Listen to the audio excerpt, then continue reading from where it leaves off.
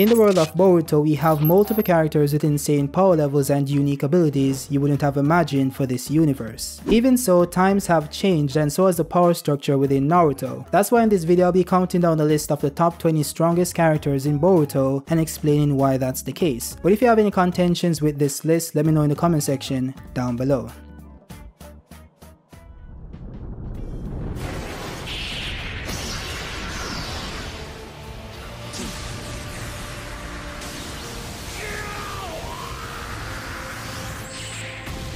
Now this video will contain massive spoilers from both the Naruto and Boruto manga, so fair warning if you aren't caught up, but if you are, grab your popcorn and get strapped in because this might be a long one. Starting off at number 20, we have Hokage Kakashi.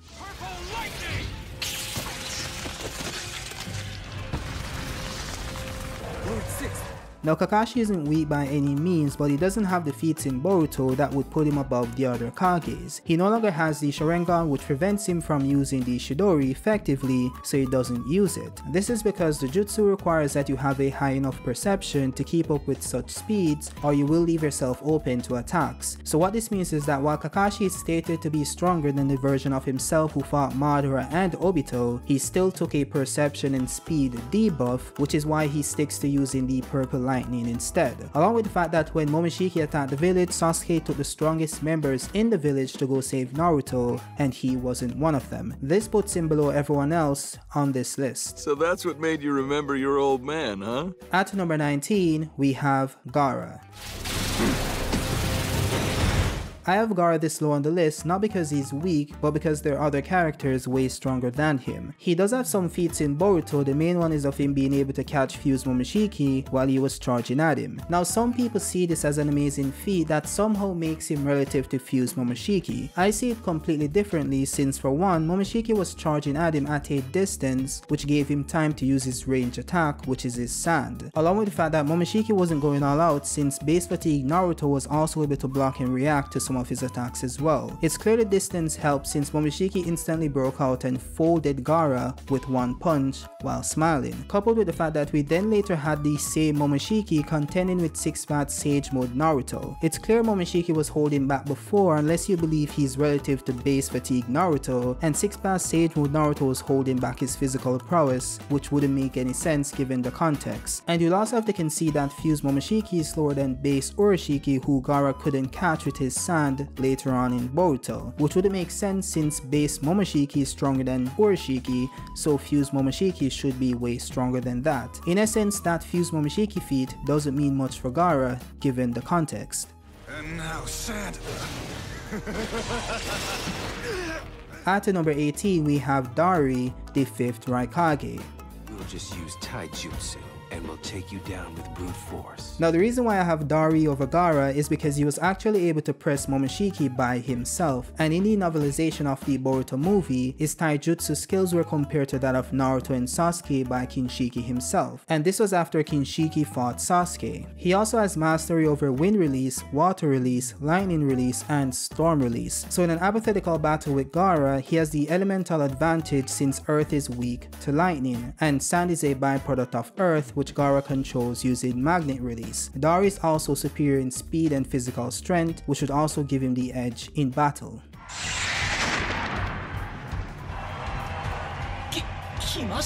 At number 17, we have Delta.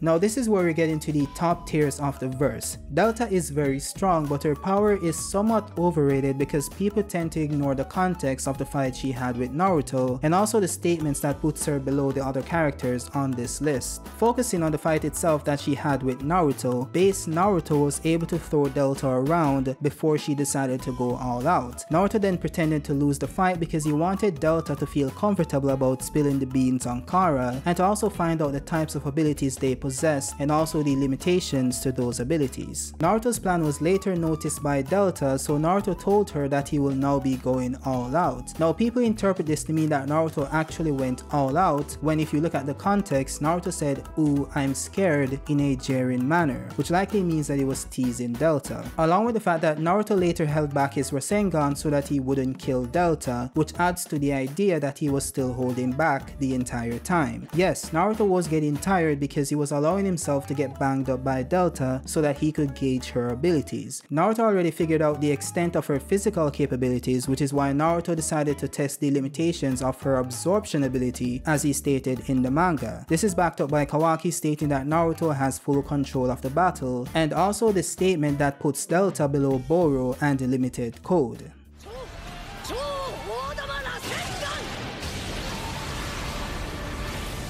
This brings us to number 16, Boro.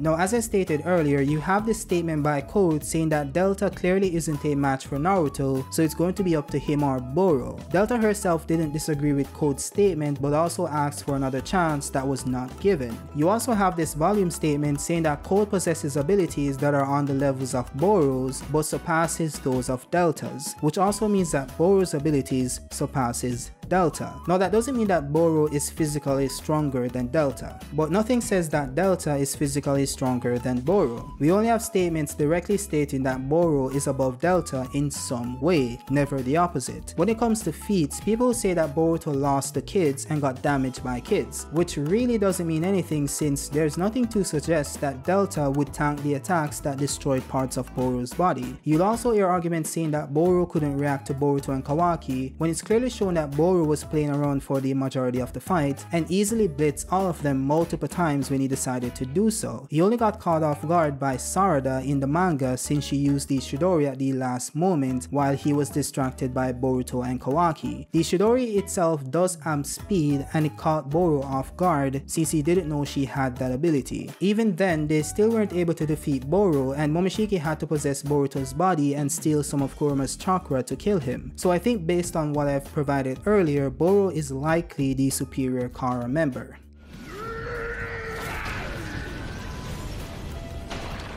Coming in at number 15, we have Kashin Koji. Now, contrary to popular belief, Kashin Koji is not Jigen nor Ishiki level when you put those fights into context. Koji's biggest feat in Boruto is defeating a Jigen who had almost zero chakra, as stated by Amado. Dude could barely breathe properly before the fight even began, as stated by Kashin Koji himself. So Kashin Koji beating this half-dead Jigen does not put him above nor near the level of Naruto and Sasuke, who fought a full-power Jigen, much less being above full-power Jigen himself. Kashin Koji and Amado themselves stated that they needed Naruto and Sasuke to weaken Jigen since Kashin Koji doesn't have anywhere near the power to take him down, let alone Ishiki, who literally played with this dude the entirety of the fight, absolutely demolished him using a pillar, then flexed on him with some fine wine. The best concrete feat Kashin Koji has in Boruto is of him folding Konohamaru, and then again Konohamaru was fatigued from his fight with Ao and the fights he had before that. Kashin Koji really only has feats against characters when they are not at full power, so it's very hard to scale him properly. However, Kashin Koji was confident that he could defeat Delta while he was in base, which Amado didn't contest to, and this was after watching her fight Naruto, who again is stated to be above Kashin Koji by Amado himself, so him being confident that he could quickly deal with Delta in base and Amado cultivating him to take down Jigen rather than Delta implies that he's the stronger of the two. Now, people have theorized that the second Delta, who Kashin Koji was confident he could defeat, was somehow weaker than the Delta we saw before, which was never stated nor implied. So it's safe to say that they are the same unless proven otherwise. 家臣孤児の力では意識を倒すことはできん。可能性があるのは君たちだけだ。Now at number 14, we have Kinshiki Otsutsuki. You inconsequential weakling! Now this guy is a beast, especially when it comes to taijutsu, since he actually trained to own his skills, unlike Momoshiki. This was especially shown in his fight versus Sasuke, being able to keep up to and press Sasuke within key moments during the fight. However, a key thing to note here is that this was not Sasuke at full power, since he had been traveling between dimensions examining Kaguya's scrolls, so he was a little low on chakra and had to conserve what he had left to get home. And he also didn't use his Mangekyo Sharingan. Now this doesn't really invalidate Kinshiki since he was still able to contend with multiple Kages before Sasuke got involved and cut down the god tree with a single swing of his sword. He also has the ability to amplify his muscle density to get stronger and increase his speed using his lightning release cloak, something he didn't use against the Kage for some weird reason. He's also stated to have the power to split worlds in the data books, which is something he also never displayed against the Kage, so it's likely hyperbolic. Either way, Kinshiki is a beast and deserves the top 14 slot. At number 13 we have Momoshiki Otsutsuki. So what will you do? You vulgar creatures train and persevere endlessly and pointlessly, all for nothing. And just to be clear, this is base Momoshiki, not fused Momoshiki. So we're only using feats of this version of the character, such as being able to absorb a star in the novels and straight up fatherizing Killer Bee and the A-Tails. Now Momoshiki doesn't have much feats in the anime or manga since he allows Kinshiki to do most of the work. And while the other Kage such as Dari and Gaara were able to press him, they were never actually able to land a hit on Momoshiki, and Momoshiki never really used any of his abilities. I'm not entirely sure why they wrote Kinshiki and Momoshiki to not use their full potential against the Kages, but it is what it is. When it comes to abilities, Momoshiki can absorb any attack hurled at him using his Renegon, and also has the power to amplify the attacks he absorbs and throw them back at his opponents. He would easily be able to do that to Delta and Folder the same way Naruto did with his massive Rasengan. And he would do the same thing to any member of Kara, including Kashin Koji.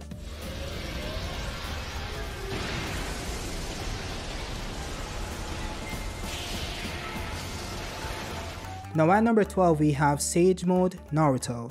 You see, it's just that we ninja don't like to make things easy, you know? Now I did make a video explaining the true power of Sage Mode Naruto, which you guys can go watch after this one. The link will be in the description. But to briefly touch on the topic, I have Sage Naruto above base Momoshiki and everyone else below him because Naruto, who after tanking the strongest attack displayed by Momoshiki and having Kurama's chakra extracted for hours to the point where he could barely stand and was still able to scrap with Fused Momoshiki, who is far stronger than base Momo. Now I do acknowledge that Fused Momoshiki likely wasn't going all out since he was scrapping with 6-path Sage Mode Naruto later on in that fight. But it's still an impressive feat for base fatigue Naruto to be able to tank multiple attacks from Fused Momoshiki and also reacted to him multiple times, especially since the other Kage got folded by one punch. This means that base Naruto scales above the other Kages, which means that Sage Naruto would absolutely demolish them. We also have to remember that Limited Code, who was scrapping with True Essence Boruto and directly stated to surpass Delta in combat ability in V-Jump and in the manga itself, had to use Shikamaru as an hostage to force Naruto into allowing him and Borushiki to kill him. If they could have defeated Naruto so easily because they're far stronger than him, they would have done so without needing to use an hostage to restrict his movements. We also have to remember that Borushiki at this point is 80% Fused Momoshiki, which means he's stronger than base Momoshiki. Yet they had to resort to such tactics to beat Naruto. Along with the fact that a fatigued half-dying no Renegon Sasuke, who just got brutally spanked by Ishiki, was able to keep up to and press Borushiki, who rested and pretended to be unconscious the entire fight. Now people will say that he didn't have enough chakra, which isn't true since he was able to use a Vanishing Rasengan, Shadow Clones, and even Space-Time Ninjutsu, which we know uses a lot of chakra. He likely didn't have a lot, but neither did half-dying Sasuke. Full power Sage Mode Naruto is way above that Sasuke, so he would be way above that version of Borushiki and base Momo.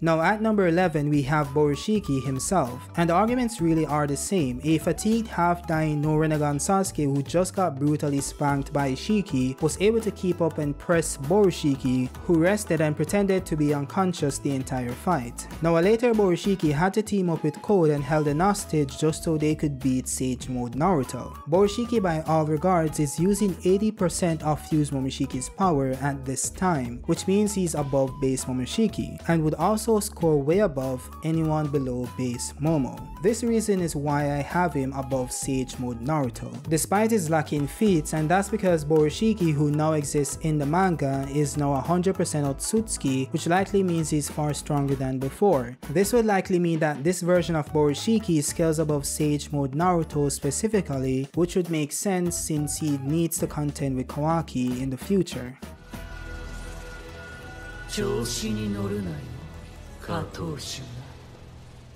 Speaking of Kawaki, coming in at number 10 we have Kawashiki.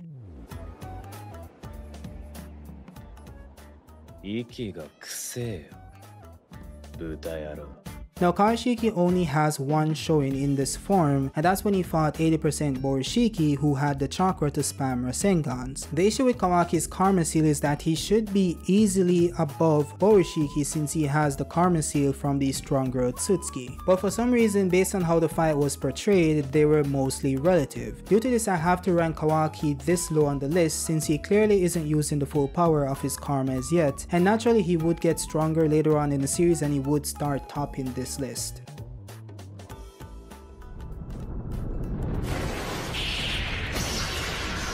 At number 9 we have pre-nerf Renegon Sasuke.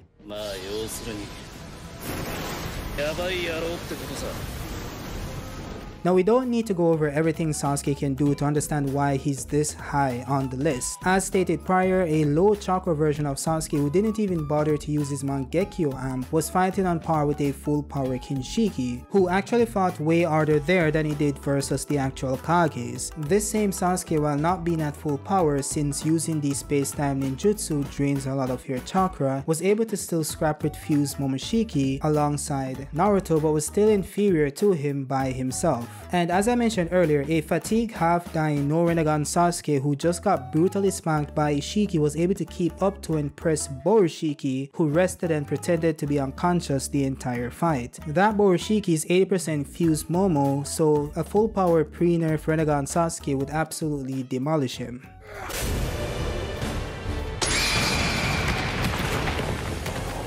At number 8 we have Fused Momoshiki. It's going to be your turn next. Now as you guys know, Fuse Momoshiki is the combination of base Momoshiki and Kinshiki's power. The name Fuse Momoshiki is really just a fan name since they really didn't fuse. Momoshiki just turned him into a chakra fruit and then consumed his power. With that being said, Fuse Momoshiki is far stronger than base Momoshiki, which means he's far stronger than anyone else below base Momoshiki on this list. He's also more powerful than Borushiki since he's only using 80% of Fuse Momoshiki's power. Unless you think that 20% of Boruto is stronger than 20% of Fuse Momoshiki, and if that's the case, I recommend getting your annual checkups because that doesn't make sense. I also have Fuse Momoshiki above Renegon Sasuke since Naruto really did most of the work in their fight versus Fuse Momoshiki, and Sasuke lost his brief 1v1 tussle with Momo and almost died in multiple continuities. Now I do have my gripes, my personal gripes with how Sasuke chooses to use his abilities that could have easily gotten him out of those situations that almost cost him his life, but he didn't use them for some weird reason, but we'll save that for another video. Don't misunderstand, you piece of garbage! Who cares even if I can't see it? Coming in at number 7 we have Six-Path Sage Mode Naruto.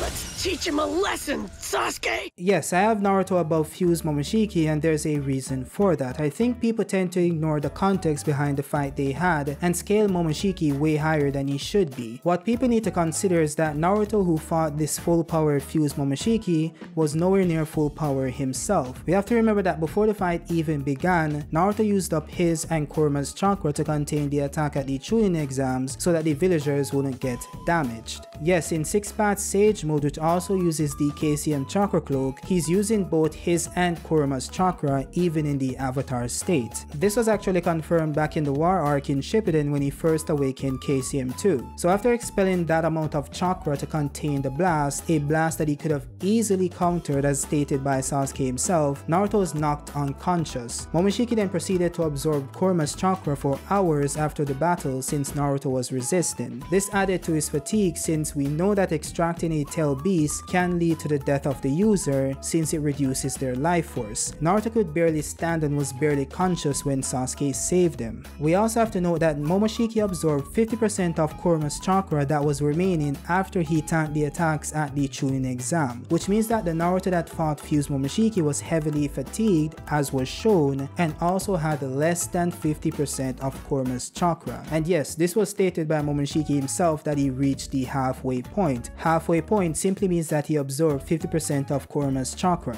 And yet he was still able to go toe to toe with Fused Momoshiki in the anime and won their brief 1v1 tussle and absolutely demolished Fused Momoshiki by himself in the manga. And yes, Momoshiki did slam the Kurama avatar, but that was a less than 50% Kurama, so this means nothing to a hypothetical full-powered Naruto. Naruto didn't even use Board Release to amp his strength and had faith in his 12-year-old son that he could pack up Momoshiki, who just healed and stacked up on power by eating the pills gained by absorbing half of Kurama's chakra. Yes, that literally happened. And yes, Momoshiki died to a giant Rasengan given to Boruto from a base fatigued Naruto. Let that sink in. By all measures, a Naruto with full power would absolutely fold Fused Momoshiki.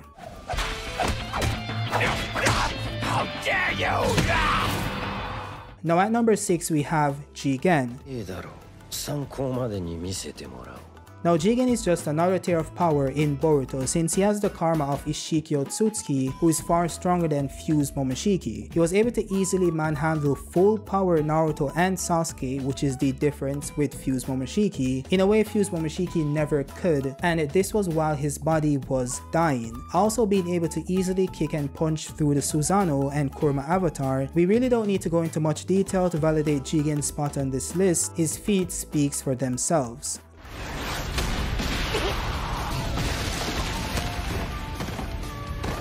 Now at number 5 we have Limitless Code. Now although Code barely has any W's in Boruto at the moment, he's still one of the strongest characters ever introduced into the franchise itself. I'm not kidding, dude's power was stated to exceed Jigen himself to the point where they had to place a limiter on his body so that they could preserve the power structure within Kara. So that simply means that he surpasses every character below Jigen on this list. He would be much higher on the list, but a certain character stopped this from happening. Speaking of that character, coming in at number 4 we have Daemon. Now Daemon is the brother of Ada, who has abilities stemming from the cells of Shiba Otsutsuki, and also is one of the cyborgs stated to surpass Jigen in combat ability. But not only does he surpass Jigen, he also surpasses Limitless Code, who is also above Jigen, which means that he's vastly superior to Jigen. Just to put a little context into it, this guy literally no-diffed Limitless Code without needing to use his overpowered reflection ability that allows him to reflect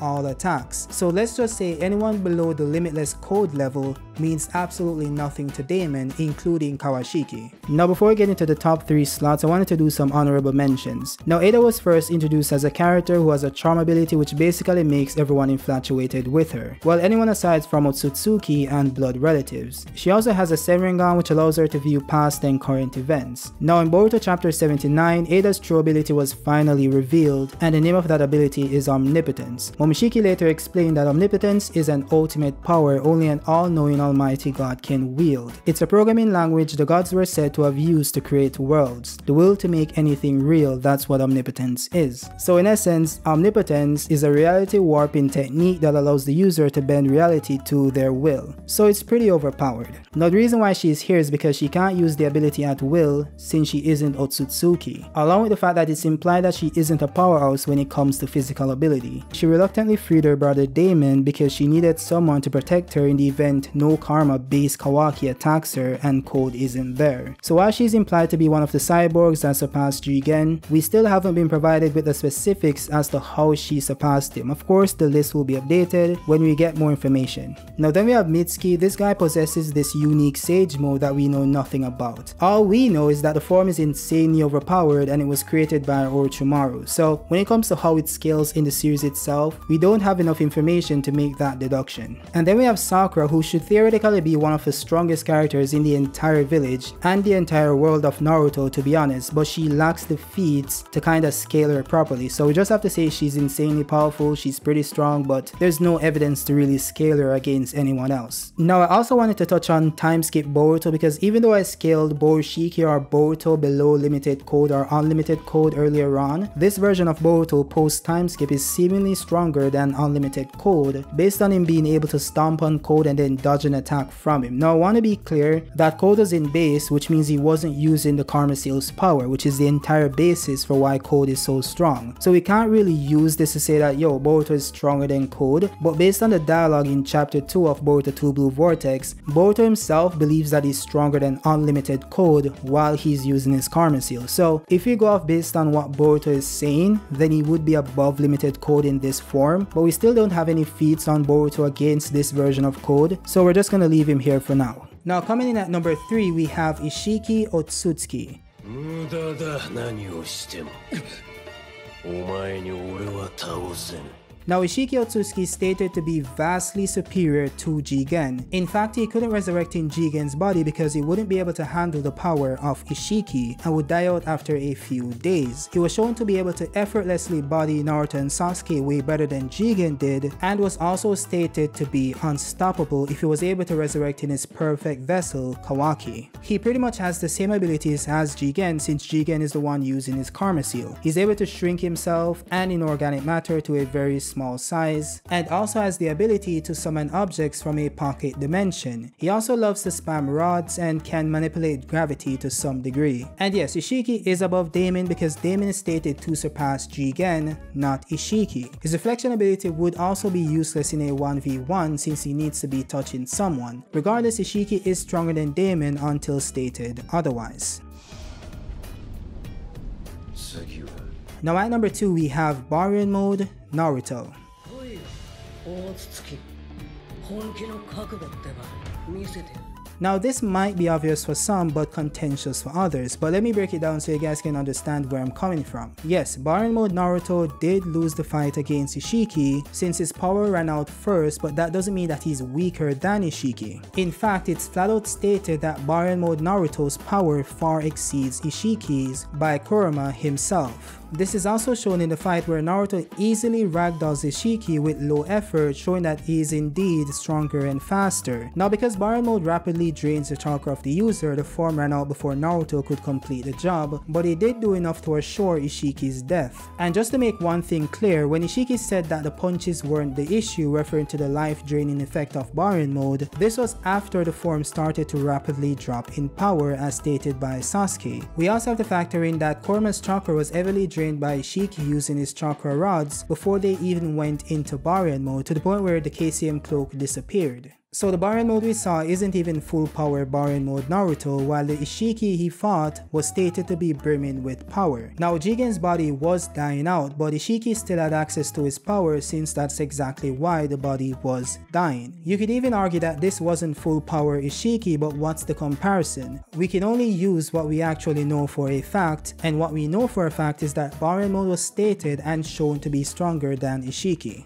あいつは俺が倒す Coming in at number 1, we have Shibai Otsutsuki. Now Shibai doesn't have any real feats since the character was just introduced, but going by what was revealed by Amado, Shibai consumed so many fruits that he ascended into another realm of existence and left his physical body behind. Along with the fact that Ada's and Damon's overpowered abilities originated from Shibai's cells, which means that he also possessed those abilities I explained earlier. So he would have the ability to hear and see past and present events. He would also be able to reflect intent on all forms of attacks, and he will also be able to fully use and operate Omnipotence since he is a full-blooded Otsutsuki. And again, Omnipotence is the programming language the gods were said to have used to create worlds, the will to make anything real. That's how busted Shibai is. If you really want to know how strong Shibai is, I have a 17-minute video breaking this down in detail, so if you guys want to check it out, that video should be on screen right now. And that's it for this video itself. If you guys disagree with anything I said, drop it in the comment section, we'll have a discussion. And if you want to join the Discord, the link will be in the description as well. So you can just join up and we can have a discussion there instead. Again, keep it civil in the comments, guys. This isn't that serious, it's just anime. We're just power scaling here. If you guys disagree, we can disagree respectfully. With that being said, drop a like if you liked the video and subscribe if you're new. And I'll see you guys on the next one. Peace out.